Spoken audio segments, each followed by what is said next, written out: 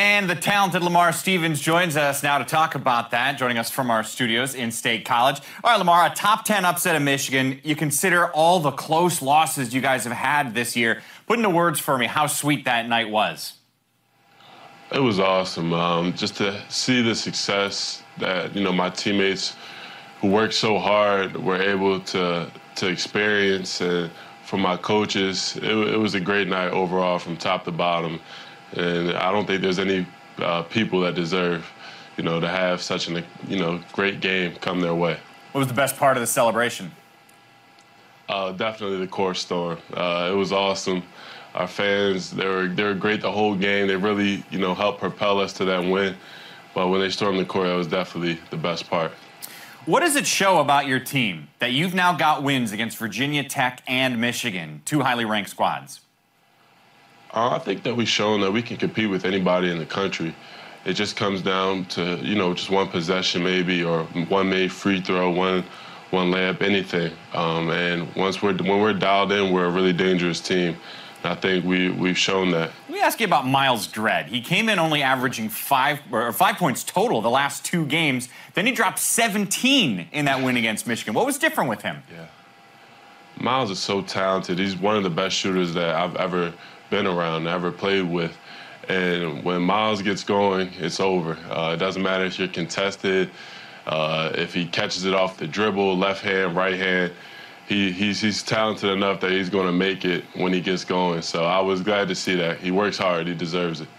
One more thing on this game. It was such a weird scenario. You go into halftime, and then John Beilein gets 2 technical fouls. When were you guys aware of all that? I had no idea. My teammate came in and they were like, did Michigan's coach get thrown out? I said, no, why you say that? And then coach came in and he was like, that he did end up getting thrown out, but I had no idea about it. I didn't even see what happened or anything. So you guys just walked onto the court and found out you got 4 straight free throws to start the half? Yeah. That was cool. That was good for us. Yes, it was. Yes, it was. Yeah. 3 of them went in, of course. I mentioned, that was such a high for you guys after so many lows. You've been so close this season. Multiple games you either lost in overtime or by 1 or 2 possessions.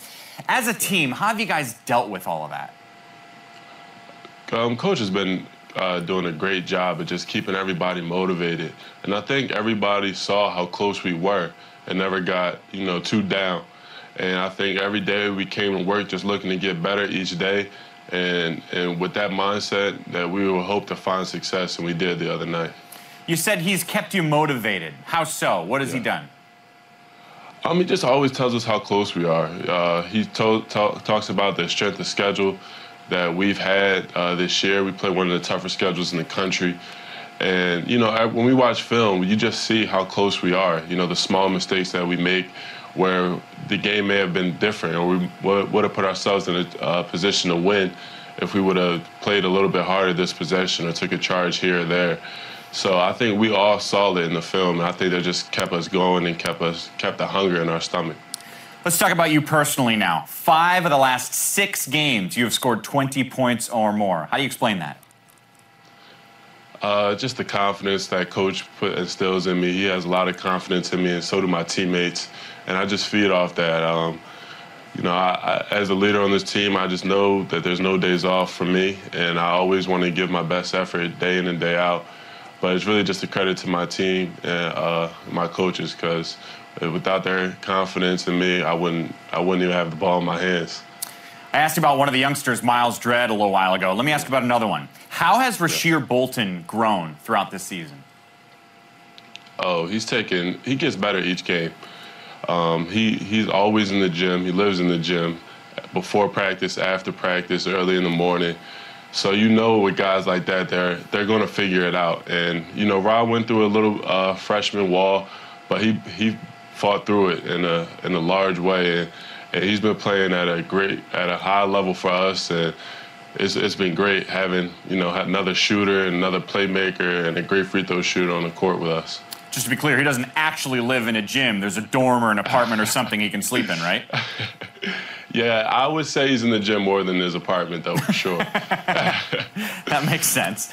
Hey, you got 7 more regular season games and then the Big Ten tournament. What are the goals for this team the rest of the way out?